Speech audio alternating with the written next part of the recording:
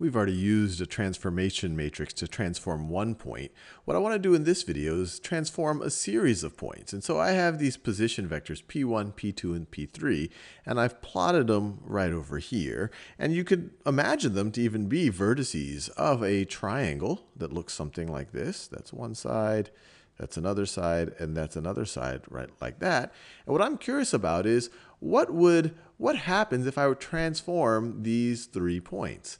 And like the last video, I could apply this transformation matrix separately to each of them to see what they transform into. Or instead, I could take this transformation matrix, and multiply it times a matrix composed of these position vectors. So let me do that. So let me take my transformation matrix. So let me copy and paste that. So copy and paste. So I'm going to take my transformation matrix, and I am going to multiply that by a matrix that has all 3 of these position vectors in it, where each of the columns of this matrix is going to be one of these position vectors.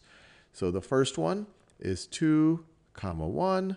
Then we have -2, 0.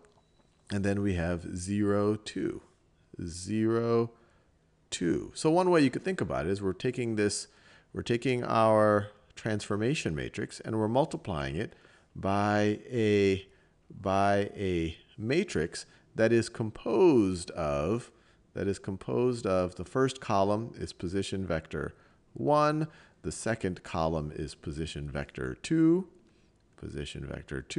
and the third column is position vector 3. Now, what is this going to give us? Well, this is a 2 by 2 matrix. We're multiplying it by a 2 by 3 matrix. So matrix multiplication is defined over here because the number of columns here is the same as the number of rows here. And it's going to result in a 2 by 3 matrix. So it's going to result in a 2 by 3 matrix. So 2 rows and 3 columns, which we could imagine represents 3 new column or 3 new position vectors. So what's this going to be? So let's go step by step. So this first entry, first row, first column is this row times this column. So 2 times 2, which is 4, plus 1 plus 1. So it's 4 plus 1. So this is going to be 5. Let me do it in the same colors.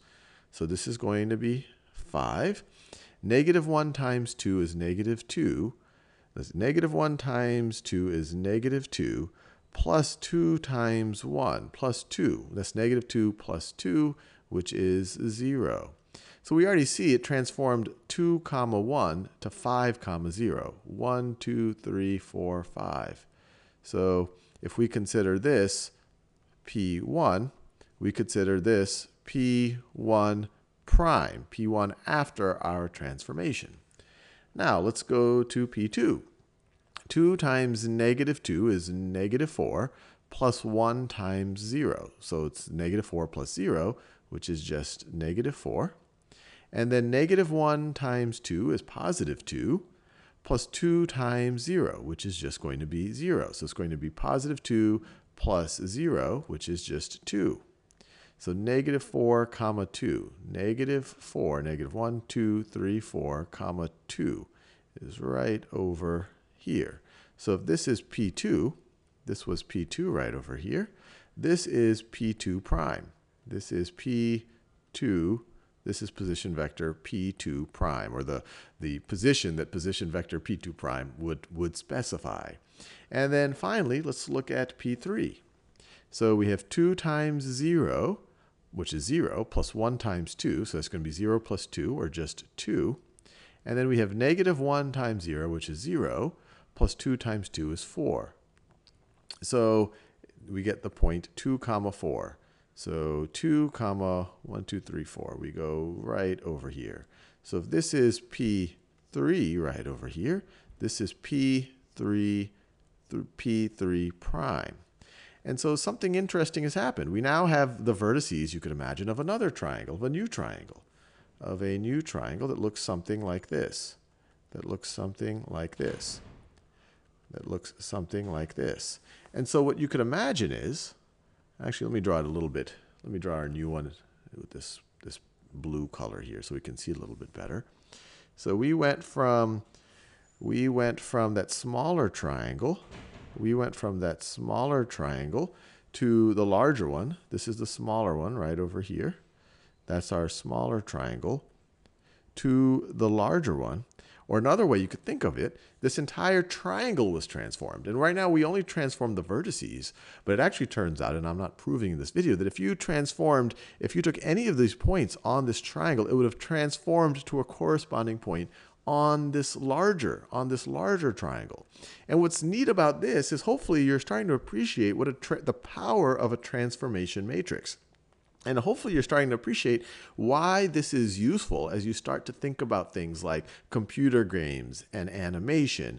Because what transformation matrices allow us to do, and this is what these computer programs that allow us to do, view things from different perspectives, what they're actually doing under the covers is they're using transformation matrices and they're multiplying them times coordinates in order to get new coordinates based on the position or the perspective of the player, or the position or the perspective of the camera, or the virtual camera in a kind of a computer graphics world.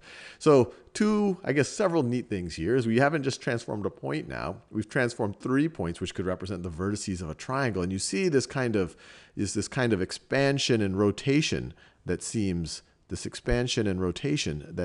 to have happened when we used this transformation matrix. If we use a different transformation matrix, we would have a different transformation. And not only did we do it, but we saw that we could do it with multiple position vectors at the same time. I could have done it independently and gotten the same result, but this is hopefully starting to show you the power of matrices and why it also could be useful in things like computer graphics and animation and things like that.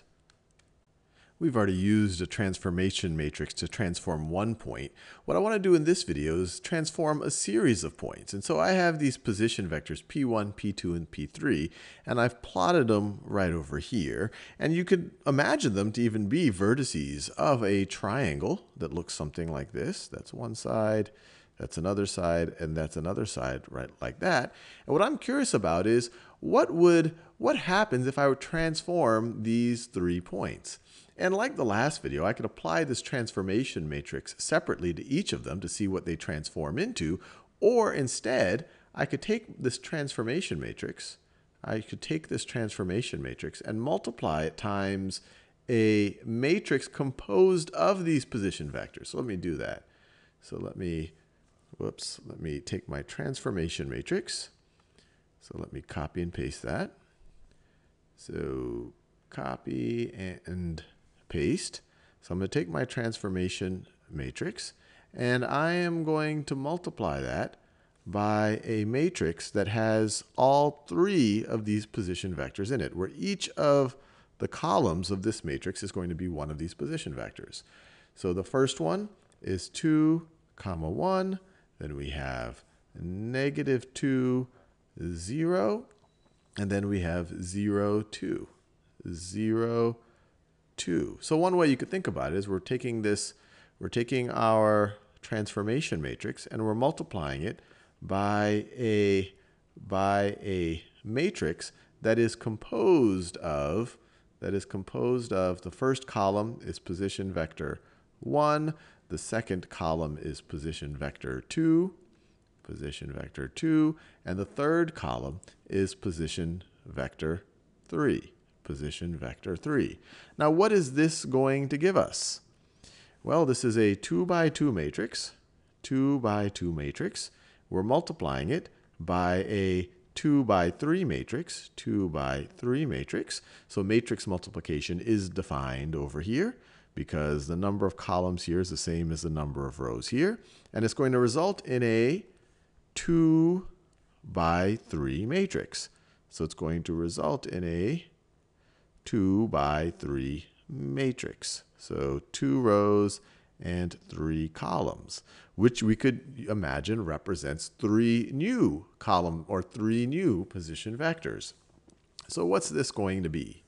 So let's go step by step. So this first entry, first row, first column is this row times this column. So 2 times 2, which is 4, plus 1 plus 1. So it's 4 plus 1. So this is going to be 5. Let me do it in the same colors.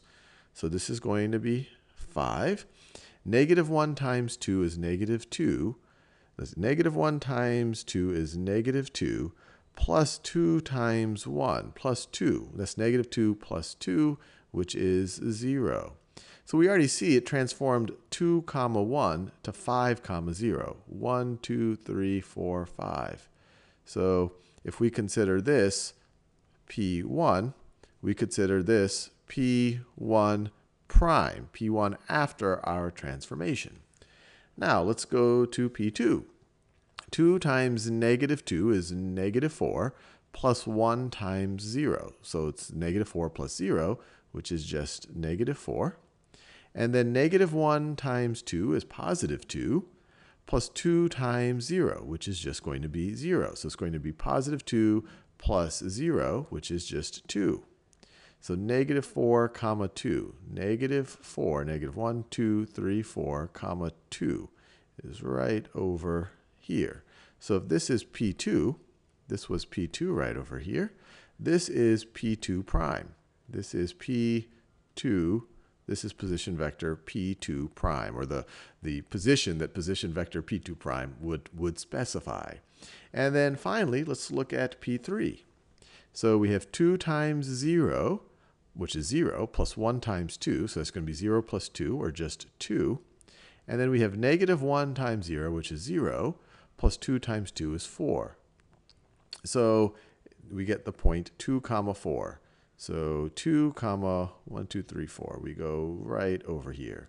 So if this is P3 right over here, this is P3 prime. And so something interesting has happened. We now have the vertices, you could imagine, of another triangle, of a new triangle. Of a new triangle that looks something like this. That looks something like this. That looks something like this. And so what you could imagine is, actually let me draw it a little bit